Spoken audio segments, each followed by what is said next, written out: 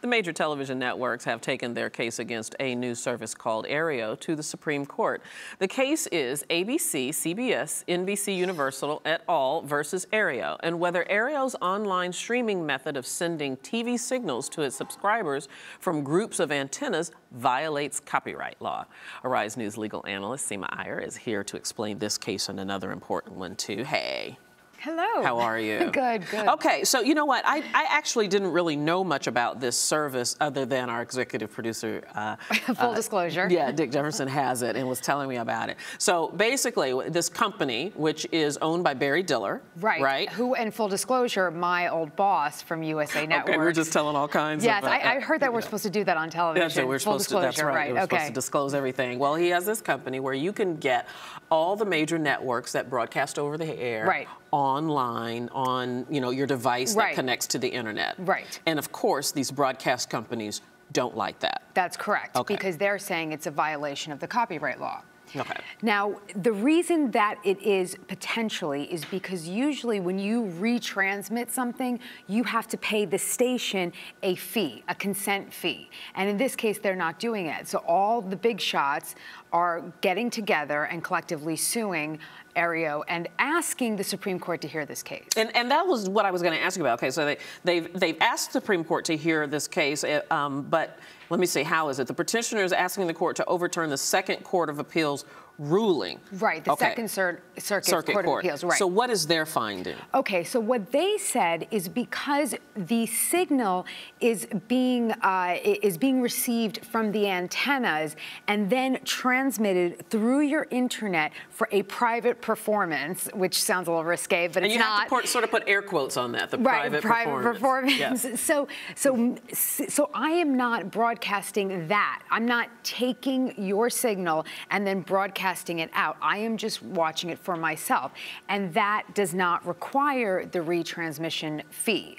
So I think the best way to say this is that it's in this cloud, and if I have access to the cloud and I'm using it just for myself, then I don't have to pay that retransmission fee. If I was taking that signal and then getting a whole new audience, that's when the fee may be applicable. Okay. And yeah, and that's the devil is in that detail. Very much so. These little tiny antennas that my executive producer Dick is telling me is the size of a dime. He's really fascinated by the size. Get Dick in here. I know, that's why.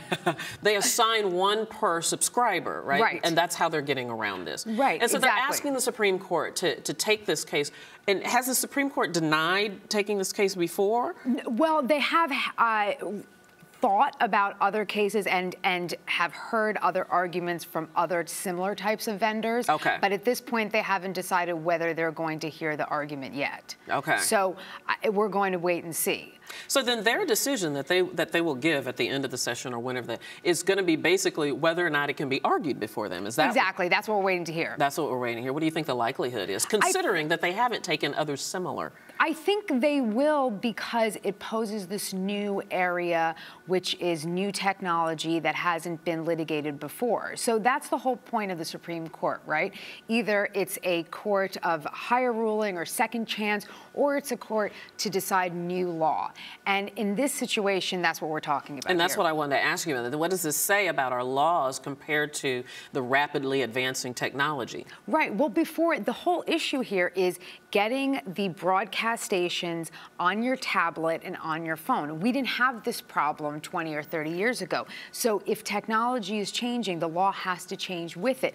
20, 30 years ago, when we thought clouds, we thought cirrus clouds. Now we're talking about internet clouds. We're talking about where information is transmitted through and who has access to that information. So the law has to change, and perhaps this would be right for the Supreme Court to look at it, because if they find that change, they can direct to Congress.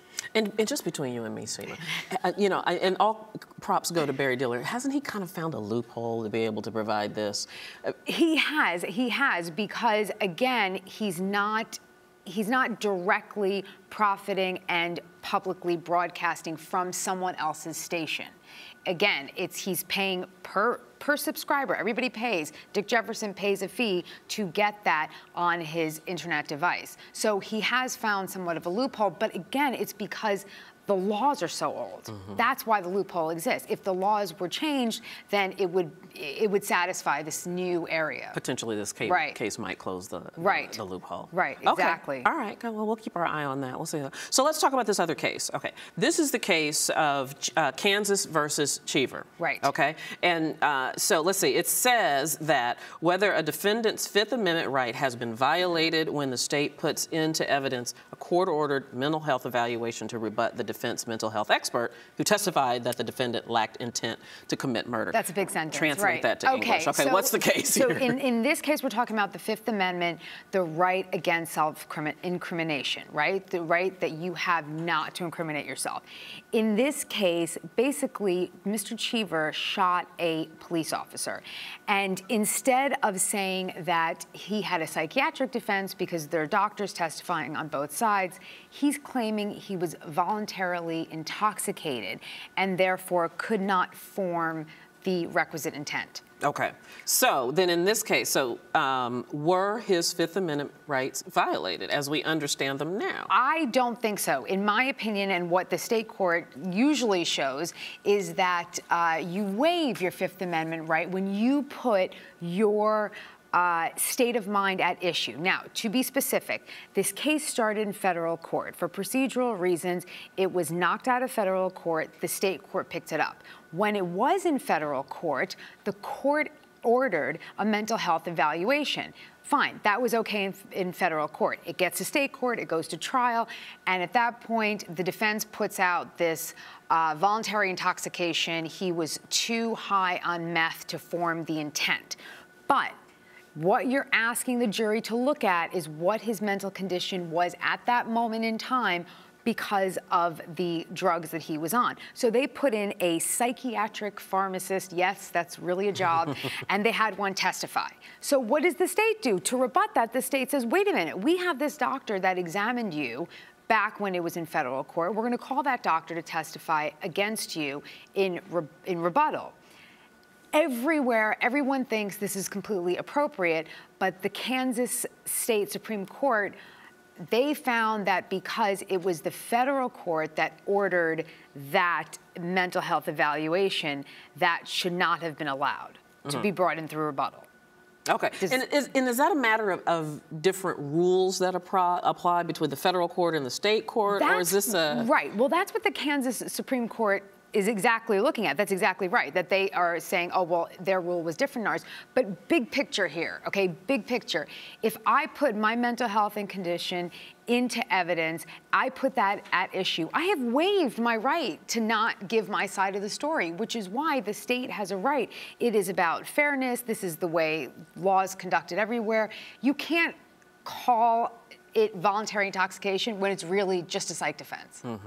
It arose by a different name. Right, exactly. That's exactly it. All right, well, because we love you so much, we're going to have you back tomorrow. We talked a little bit about a case involving affirmative action in Michigan. That's correct. Give us a preview. So I believe that tomorrow are the arguments, and then we'll find out what the ruling is with respect to affirmative action, and that'll be in front of the Supreme Court. So after we hear the arguments in the morning, we'll come and talk about it at night. All right, look forward to that. Seema Iyer, thank you as always. And this is Arise America.